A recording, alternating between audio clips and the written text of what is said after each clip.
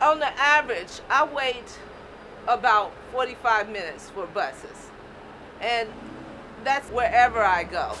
Even more so on the weekends or in the evenings. You may be out there for an hour, and if it's after midnight, you may be out there for 2, 3 hours. Here in the Bay Area, what we have is a separate and unequal public transportation system where you find that rail service is expanding considerably, largely to the benefit of affluent, suburban, and disproportionately white commuters, while urban bus service, which carries primarily Black, Latino, Asian, and low-income people, is systematically underfunded. I wanted to know why it was just so hard to get up, go to work, why certain buses stopped at certain parts of East Oakland where I had to walk 3 or 4 blocks, where housing was so cheaper in these areas that I can afford, but not mobility to the lifeline services I needed. Now, the agency that is responsible for this mess, for creating this unequal system, is the Metropolitan Transportation Commission. And through the allocation of billions of dollars, it decides what systems are going to grow, what communities are going to benefit, and who's going to be left out. It became apparent when I was attending these MTC meetings, expressing the needs of the community, that we needed these buses that linked us from East Oakland to downtown Oakland for jobs, that linked us to malls and shopping centers that had nutritious food.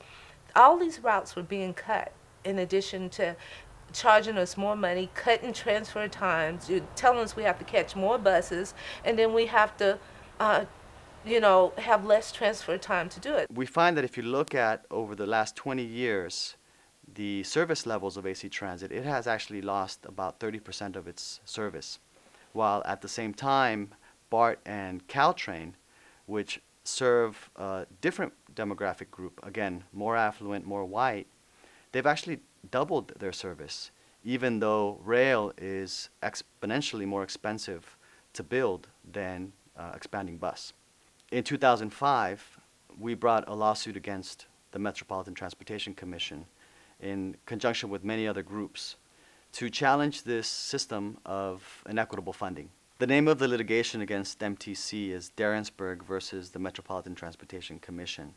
And our lead plaintiff, Sylvia Darensburg, volunteered to be a plaintiff in this lawsuit, and she's quite a remarkable spokesperson because she lives this issue every single day. And all this AC Transit was doing to adjust to a system that gave more money to the suburbs and less money to the urban community that needed it most. We call this transportation inequity. We call it discrimination, and we think it should stop. You need ground transportation to get to BART. They work hand in hand. Don't bite one hand to feed the other. That's all we ask. And we will continue to voice that it is not okay to balance the budget on the backs of poor, low-income, Blacks, Hispanic, and Asian populations of Oakland. But I think what will make the longest impact is a combination of these multiple strategies: litigation, grassroots organizing, policy advocacy, keep the pressure on these decision makers in the Bay Area so that they allocate the funding equitably. And we see a power out of control that says we can do what we want to do and, catch us if we can. And we say, yes, we can catch you because it's a matter of life and death.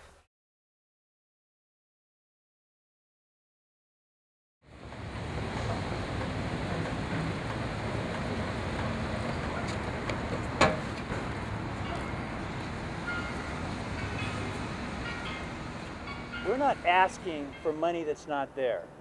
We're asking for flexibility so that we might use this money to support what we already have. And we say no more death to public transit. Revive public transit. We need funding dispersed properly and equally for all citizens, all regions of the Bay Area. What we think is important is to essentially be watchdogs. One example of that is our work with Urban Habitat, one of the first environmental justice organizations in the Bay Area that has been demanding equitable funding from MTC for decades. Recently, Genesis, a faith-based organization, has caught the attention of the public and of decision makers by demanding better funding for AC Transit. Our goal over the last years has actually been to try to restore funding that goes all the way back, 20 years ago. We're not just talking about transportation for transportation's sake. These are actual transfers of wealth by the government into communities. So we care about who's going to benefit from those transfers of wealth. These are billions of dollars that result in economic development. They result in jobs. They result in connecting people from their homes to every kind of opportunity you can imagine. And it's unfortunately we had to take it to this level. But we are prepared to take it. We have shown you we're prepared to take it to whatever means necessary. We're in it to win it because it's not a matter of ego, it's a matter of living. When Sylvia Darensburg first came and met with us, we had no idea the amazing work that we would do together.